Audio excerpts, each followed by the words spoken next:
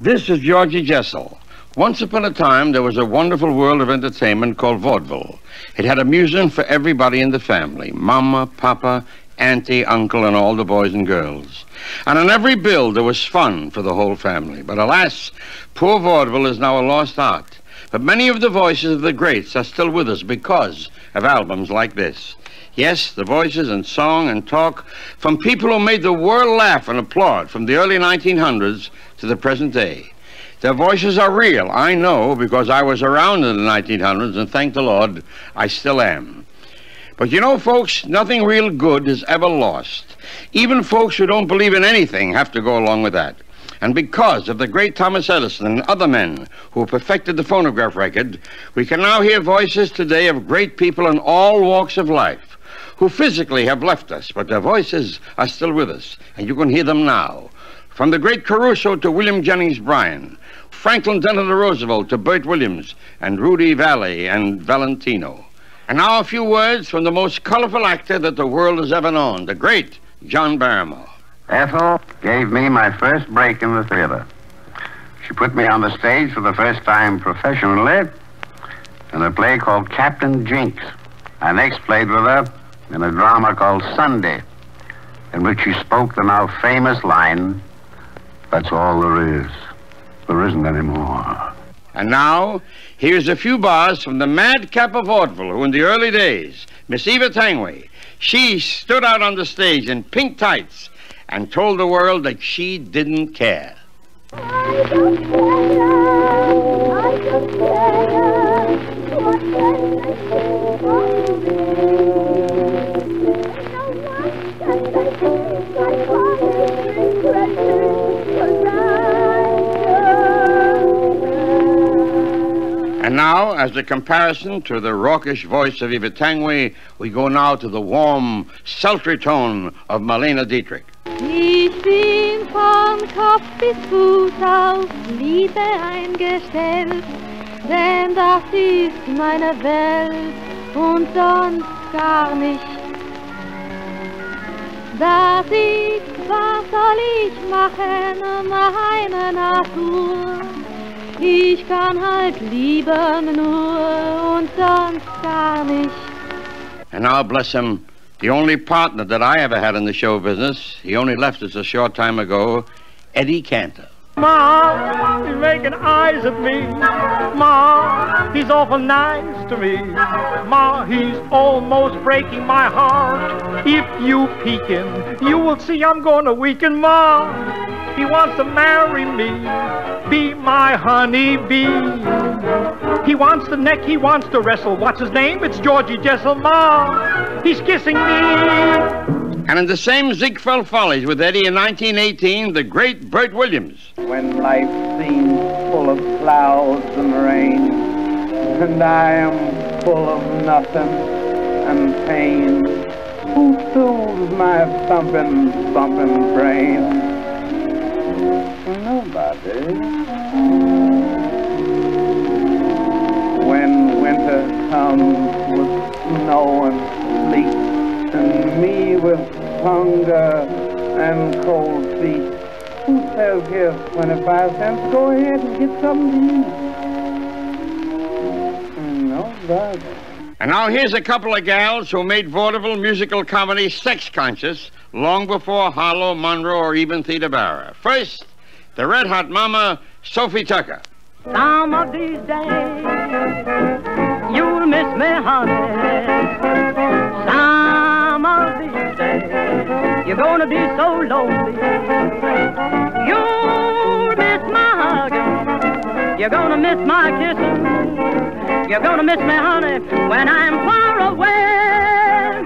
That I feel so lonely for you only, 'cause you know, honey, you've had your way.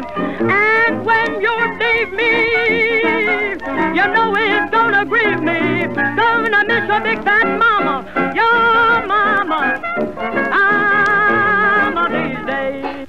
And now a gal who said, come up and see me sometime, Mae West. And don't forget, come up and see me sometime. And in the late 1920s, Will Rogers was still in the Ziegfeld Follies, and here he is.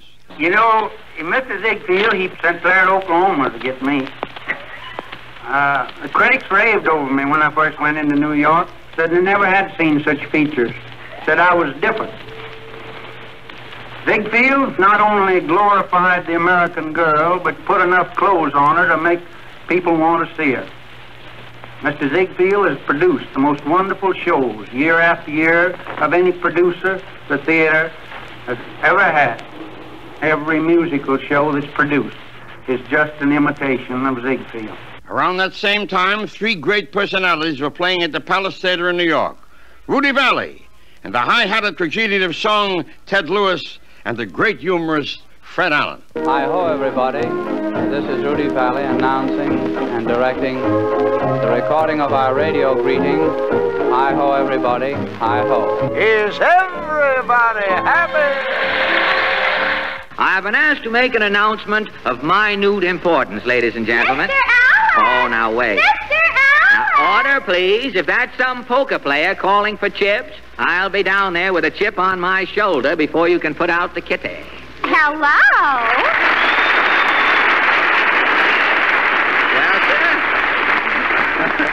Well, sirs, I live and try to keep from feeling like the owner of a luggage shop with these bags under my eyes, if it isn't Portland. A little while later, when radio became the rage, 5 stars dominated the scene.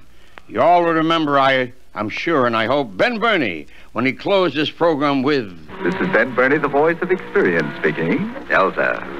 And now the time has come to lend thine ears to Au revoir, pleasant dreams. Au revoir, pleasant dreams. Think of us when requesting your theme. Au revoir, a fond cheerio, a toodle-doodle, a bit of a tweet-tweet, God love you, and pleasant dreams. And Fanny Bryce, who went from the sad, lonesome girl standing under a lamppost singing My Man to the 6-year-old mischievous baby Snooks. Now stop that. I know what's wrong. The Indians used a bow to twist their stick with. A bow? Yes. Here, I have a bow in my hair. Not that kind of a bow. A bow like in a bow and arrow. Oh, that kind. I got one upstairs. I was playing William Tell with Robespierre. William Tell with a real bow and arrow? Yeah. It was fun. Snooks, did you shoot an apple off your little brother's head? No, Daddy. I couldn't find an apple. Oh, thank heaven for that. So I used a grape. And just about that time, people all over America were saying, who's on first? With Abbott and Costello. Well, now, let's see. We have on the bags, we have who's on first, what's on second, I don't know who's on third. That's what I want to find out. What silly name? I say who's on first, what's on second, I don't know who's on third. Are you the manager? Yes. You know the fellow's name? Well, I should. Well, then who's on first? Yes. I mean the fellow's name. That's it. That's who? Yes. Well, go ahead and tell me. Who? The guy on first. Who? The first baseman. Who? Have you got a first baseman? Who is on first? I'm asking you who's on first. That's the man's name. That's whose name? Yes. Now tell me who's on first. That's right. I want to know what's the guy's name on first base. No, what's on second I'm base? not asking you who's on second. Who is on first? I don't know. He's on third. Now, we're not mentioning third. Now, let's get together. How did I get on third base? You happen to mention his name. If I mention a third baseman's name, who did I say is playing third base? No, who is playing first? I'm not asking you who's on first. Who is on first? I'm asking you what's the guy's name on third? What is on second? Who's on second? Who's on first? I don't know. He's on third. There I go, back on third again. I can't change their name. You got a first baseman? Absolutely. When you pay him off every month, who gets the money? Every dollar of it. Why not? The man's entitled to it. Who is? Yes. So who gets it? Sure he does. Sometimes his wife comes down and collects it. Whose wife? Yes. Well, all I'm trying to find out is what's the guy's name on first base? Listen, what is on second base? I'm not asking you who's on second. Who is on first? I don't know. Third base. I Yes. pick it up. And besides these comics, there was a young Irish tenor, Morton Downey. Great to know how Ireland's sons can make themselves at home. North or south or east or west, wherever they may roam. It's myself that took a trip across the seas one day, and I can swear that over there they get along okay. Oh, it's a grand New York, a blessed land New York. Surely Irish keep a pace with all the news. Set in each lass and lad, are up to dead bedad, when they sing the wearing of the green to syncopated blues. And the warm ballad singing of Miss Kate Smith. When the moon comes over the mountain, I'm alone with my memories of you. And then there was a tall, dark, and handsome singing piano player who was putting on the Ritz. Yes, Harry Richmond. Have you seen the well-to-do up on Lenox Avenue, on that famous thoroughfare, with their noses in the air, high hats and colored collars, white spats and $15, spending every dime for a wonderful time? If you're blue and you don't know where to go to, why don't you go where Harlem sits, putting on the Ritz? And I remember one night Harry telling me he'd fallen in love with a girl he'd met in his Richmond club the night before. She was the blonde bombshell that they were all talking about, and they still are talking about today, Jean Harlow. And here she is, thanking Howard Hughes for giving her her first opportunity to appear on the screen. I would like to use this occasion to publicly thank Mr. Hughes for the opportunity he gave me. And three personalities who weren't famous on the stage, but famous in their own vocations. The evangelist, Amy Semple McPherson. Come unto me, all ye that labor and are heavy laden, and I will give you rest. Come, come, come. Like chiming bells at eventide, this word rings out all through the Bible. Come in Genesis, come in Matthew, come clear through to the Revelation. You can talk about me, just as much as you please. I'll talk about you, down on my knees. You can talk about me, just as much as you please. I'll talk about you, down on my knees. Ain't I gonna grieve my Lord anymore? And now the voice of a man who still hears his words, I'm sure, although he's no longer with us. But I know that somewhere he's listening to My Fair Lady, which was his original play, Pygmalion, George Bernard Shaw. Your president, who became famous by feeding the starving millions of war-devastated Europe, cannot feed his own people in time of peace. Our statesmen on both sides can do nothing but buy them off with doles and appeals to charity. And here's the voice of one of the great men who did his best to bring peace into the world without violence. I regard myself as a soldier, though a soldier of peace. I know the value of discipline and truth. I must ask you to believe me when I say that I have never made a statement of this description, that the masses of India, if it became necessary, would resort to violence. I regard myself as incapable in my lucid moments of making a statement of this character. You know who that was? Oh, I'm sure you do. Mahatma Gandhi. The first crooner who found his way quickly into the hearts of the people and then left us all too soon was Russ Colombo. Come, let us stroll down Lover's Lane, once more to sing love's old refrain. Soon we must say, auf Wiedersehen,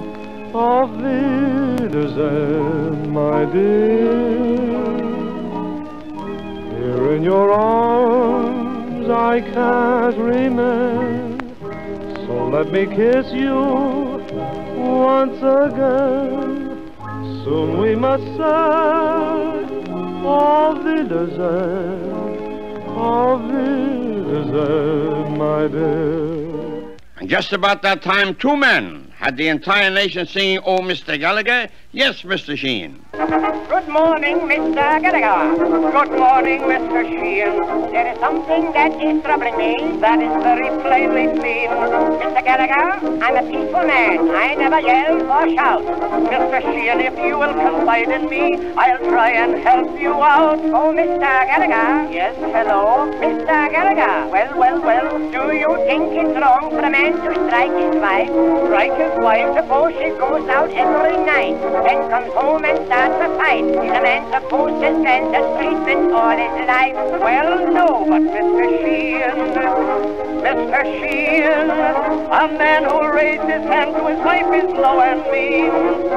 If it's more than you can stand, remember, never use your hand. Use diplomacy, Mr. Gallagher. Use a sandbag, Mr. Sheen. And the wonderful sister team who was starring in the musical play Topsy and Eva, the Duncan sisters. Remember when the clouds gather, sunshine will soon be through.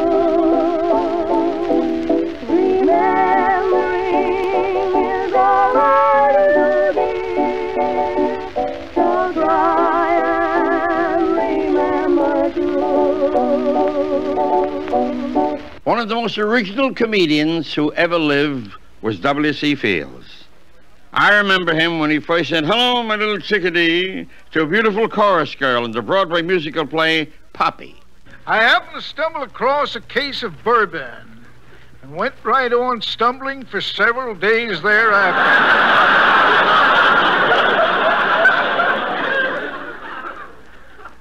Of course, now I touch nothing stronger than buttermilk. 90 proof buttermilk.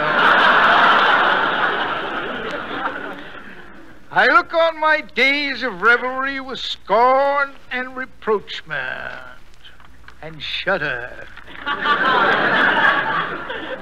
when I recall going to the corner saloon, tugging at my daddy's coattails and saying, "Father, dear father, come home with me now. Bring a jug with you." And in the late 20s, two girls came to New York, both with decidedly different styles. There were no microphones in those days, and these two girls didn't need them. You know, you could hear a pin drop in the noisy nightclub as this girl sat on the piano, brushed the ever-running tear from her eyes with a long silk handkerchief, Miss Helen Morgan. Don't ever leave me now that you're here. Here is where you belong. Everything seems so right when you're near.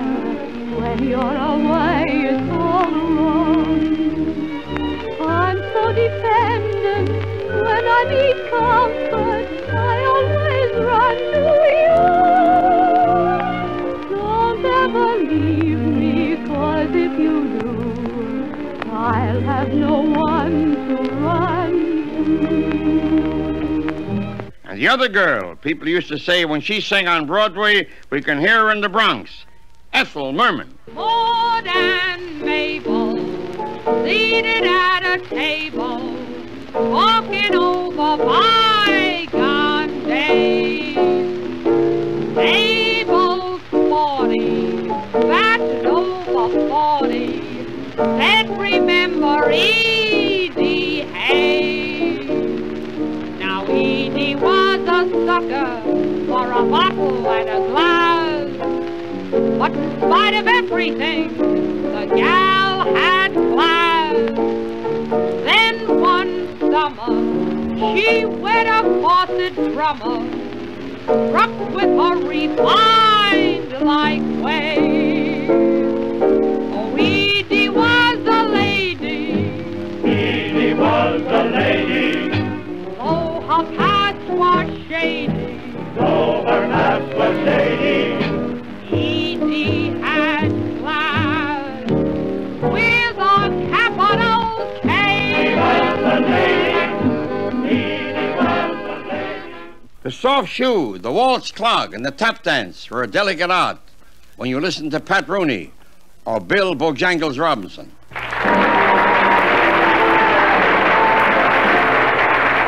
I back that old-fashioned waltz card.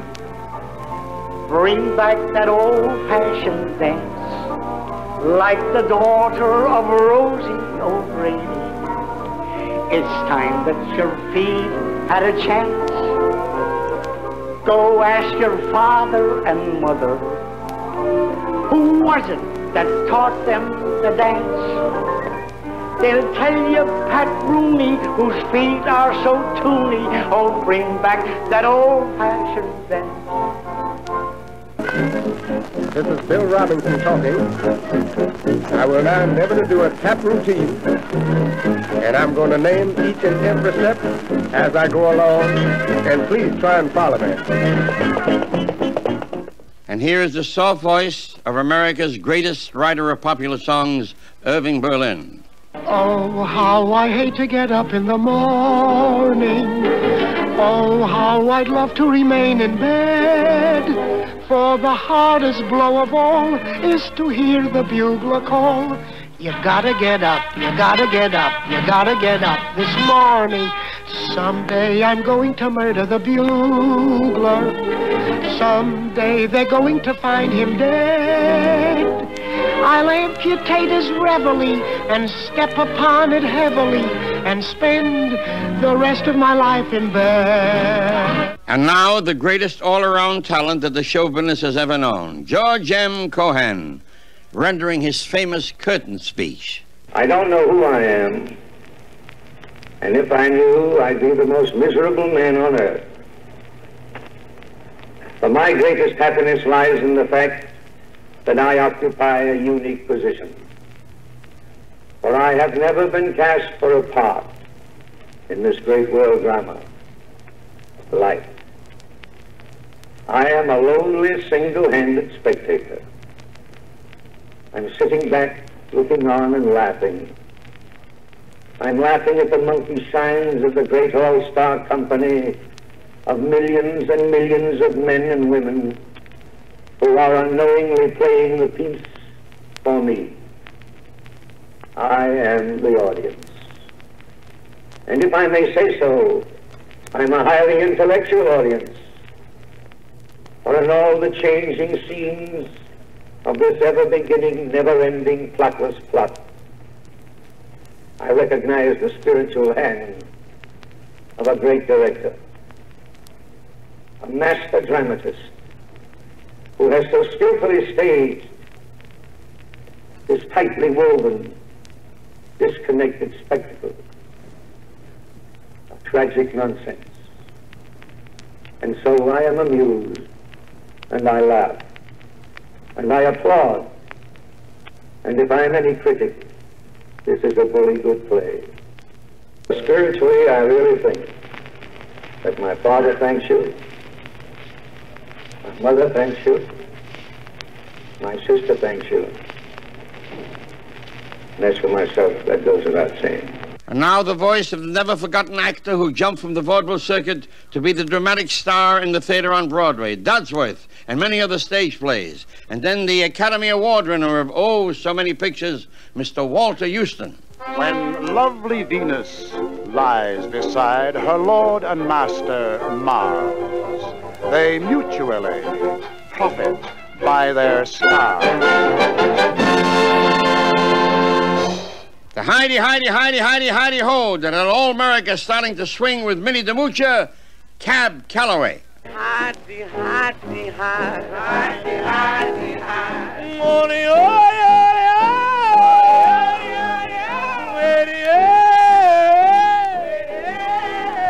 oh, it's beneath the moocher's wedding day. And about that time, this was our last chance to go to the palace and hear Nora Bayes. Has anybody here seen Kelly? K-E-W-L-Y. Has anybody here seen Kelly? Oh, you know him by his smile. His hair is red and his eyes are blue. He is Irish through and through. Has anybody here seen Kelly? Kelly from the Emerald Isle. And on the same bill were the never-to-be-forgotten two black crows, Moran and Mac. Doggone it, Amos, you've been in all those shows. You must have traveled restrictively, huh? Travel? Boy, I've been all over Europe, Asia, Cincinnati. Cincinnati, Oho? Oho? Ohio? How you spell it? Capital OH10. In the year 1931, I made a movie, and my theme song is still being sung on every Mother's Day, My Mother's Eyes. And here is the great, talented comedian and mimic imitating me and others, Willie Howard. I was over at the Paramount studio the other day, and I happened to hear an argument. There was Georgie Jessel, Al Jolson, and Eddie Cantor. So Jessel said to Jolson, said, now, listen, Al, I'll call you people into the picture version of the Jazz Singer, but if I'd have made it, it'd still be playing on Broadway. But I made a better picture. In fact, I thought it was better I liked was called Lucky Boy. When I sang that theme song, everybody was crying. Even I cried. It was so bad. Remember when I sang that, one bright and guiding light taught me wrong from right. I found in my mother's eyes. Those baby tales she told, the path all paved with gold, I found in my mother's eyes. Hello, Mama. Hey, Mama, this is Georgie talking. Your boy Georgie, that's right. Yeah, the one who sends you the checks every week. That's right, Mama. That's so, Mama. Well, that's too bad, Mama. Yeah? That was Mama. A real unselfish love I found in my mother's eyes. Then Jolson brought in and says, now listen, Jessel, what are you talking about? Why, Fi, if I'd have made that picture lucky boy, why, here's where I give that same song. I've given him that one bride. Guiding light. Yeah. I found in my memory's eyes, you hear me? My memory's eyes. Those baby tails she tall, a path of favorite grown up down ya. I found in my memory's eyes. Sparrow, one only soul. I walked it straight and narrow, pal, just went back to the Warner Brothers, making a picture. Give it to me, I'm telling you. Ha ha. God forgive sent from above. A real unselfish love I found in my Mammy's voice. Mammy. Then Eddie Cantor, buddy, says, listen here, boys. What are you talking about? Why, if I'd have made that picture lucky boy, here's the way I would give the song out. Give it to me there. One bright and guiding light taught me wrong from right. I found in my girlie's eyes. Those baby tales she told, path all paved with gold, I found in my girlie's eyes. Like a warning sparrow, one lonely soul, walking straight and narrow to reach my goal. My girl is no fool. You're seeing the vestibule. I found my girlie's eyes. And now two gentlemen who made nearly all of the fair sakes from chambermaids to duchesses look dreamy-eyed, Rudy Valley and Rudolph Valentino. For I'm just a vagabond lover in search of a sweetheart, it seems. And I know that someday I'll discover her, the girl of my vagabond dreams.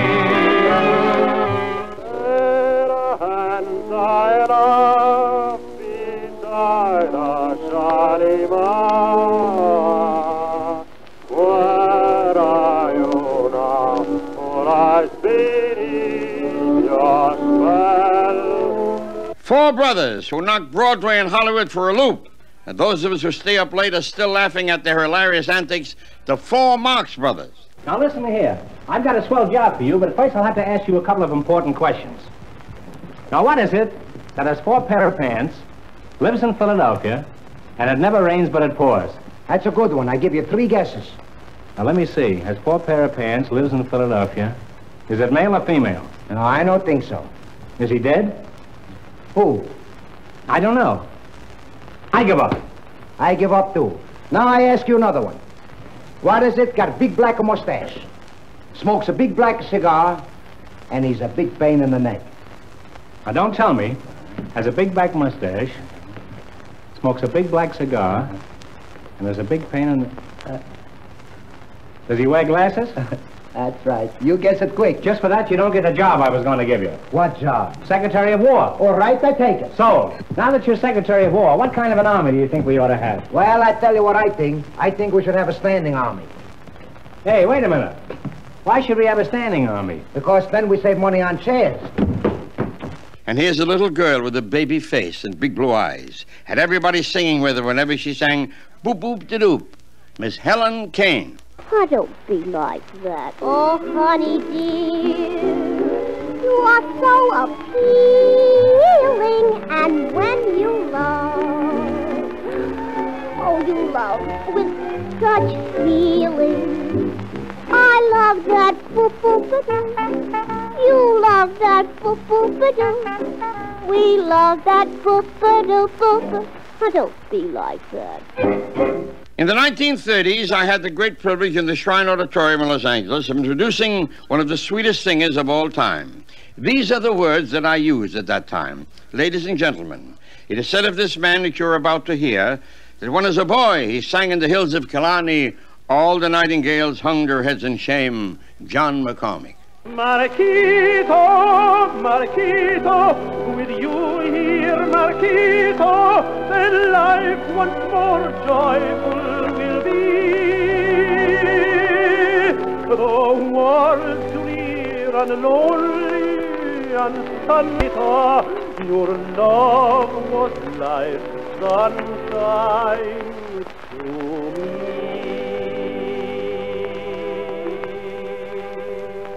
France has been very, very kind to us. Maybe not so much lately from a political standpoint, but so many importations from Paris have brought us much joy. When we were fighting for our liberty, France sent us the gallant Marquis de Lafayette. I, of course, didn't know him. That was in 1776. But Jack Benny tells me he was a wonderful fellow.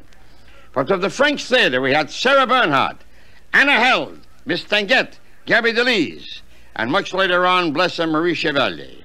Oh, there are a lot of girls that came from Gay Paris, but I think the loveliest of them all was Irene Bodoni. Someday I'm going to see my dream at last come true. But until then, in my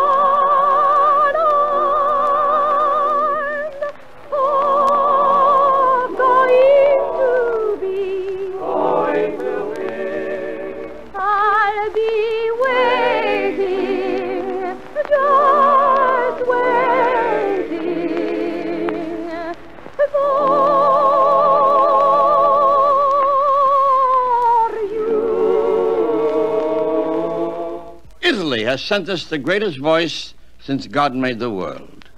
Some tenors have been as close as far as tone and quality, but for dramatic ability, to make audiences stand up on their feet and cheer, there never was a tenor like Enrico Caruso.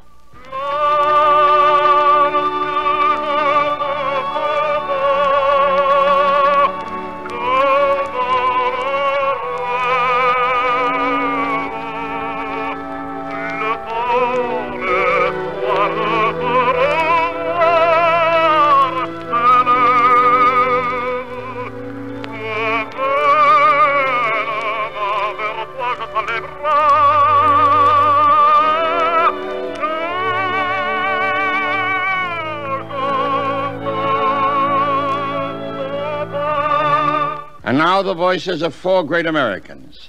Three of them became the greats of our nation. The other tried very hard a couple of times, but didn't make it. Some people say he talked too much, and that's why he lost. But the crime in life is to lose. Here is a bit of his most famous speech many, many years ago, the great commoner William Jennings Bryan. The great cities are in favor of the gold standard.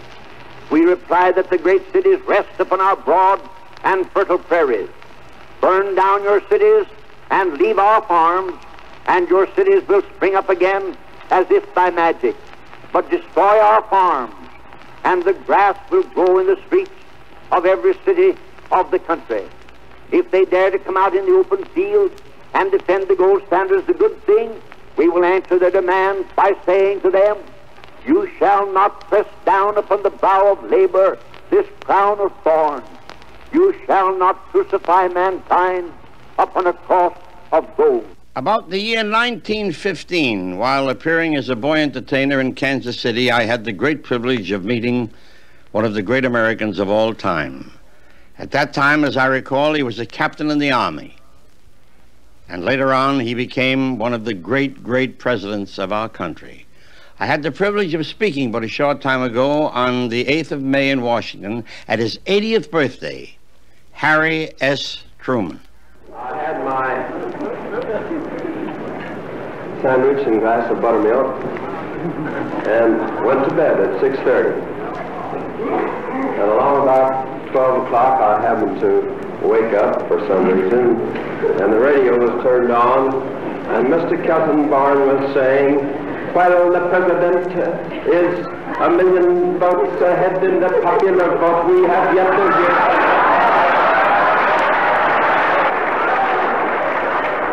We are very sure that when the country vote comes in, Mr. Truman will be defeated by an overwhelming majority. And I went back to bed and went to sleep. Along about 10 o'clock, I got a telegram which said that the election was over and that I should be congratulated on the fact that I had won the election, and apparently it was too bad, but it happened. There are many great tragedies in life. Sometimes they are made up, perhaps with the fact of people feeling that there is an afterlife, and the greatness of people continues and continues. Such is the case of the young, handsome President of the United States who said, "Ask not what your country can do for you, ask what you can do for your country." John Fitzgerald Kennedy. United, there is little we cannot do in a host of cooperative ventures. Divided, there is little we can do, for we dare not meet a powerful challenge at odds and split asunder. I do not shrink from this responsibility. I welcome it. I do not believe that any of us would exchange places with any other people or any other generation. The energy, the faith, the devotion which we bring to this endeavor will light our country and all who serve it. And the glow from that fire can truly light the world. And so, my fellow Americans, ask not what your country can do for you, ask what you can do for your country. I believe, and I'm sure that many of you will agree with me, that when the history of this great country is written, particularly in these our times, that people will say one of the greatest men that ever lived in our land was Franklin Delano Roosevelt. May you, by your deeds, show the world that we of the United States are one people, of one mind, one spirit, one clear resolution, walking before God in the light of the living.